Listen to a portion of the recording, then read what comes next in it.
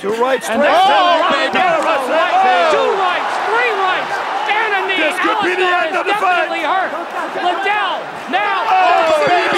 Chuck Liddell. Unbelievable.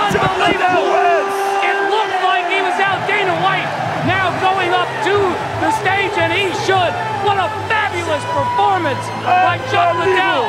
3:09 of the first round. I gotta tell you, the knees did get to Chuck. Dana White now hugging him. Here we go to double right straight, I think. Here it is, right there to the forehead. Absolutely. Ooh. And he can see he's got him hurt. You can see he's wobbling, and then Chuck went in for the kill.